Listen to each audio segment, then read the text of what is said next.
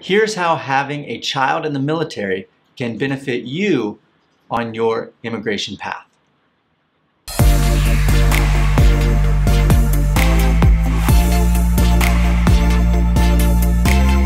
One of the greatest honors that you can have is a child in the U.S. military.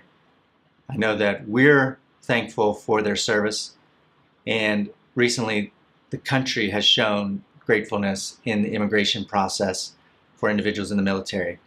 Under President Obama, he released a new program that said if you have a relative, not even a child, but any relative in the U.S. military, it could benefit you with either a work permit or maybe even a green card. So let me tell you both steps. If you have a relative in the military, including a child, you can apply for something called Parole in Place, PIP. And with that, you get a work permit, and it kind of corrects your entry into the United States. So even if you came without permission, it kind of corrects that and kind of says you came here and are here with permission.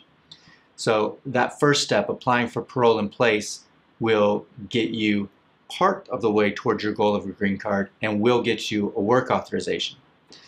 Now, if your child is over 21 years old, additionally to that Parole in Place, they can apply for you to get your green card. And so in that way you can get your green card. Remember, it's also if you have parents or siblings or a spouse in the military, they can all do the same thing. So really important, a child or any relative in the military can get you a long ways down your immigration path.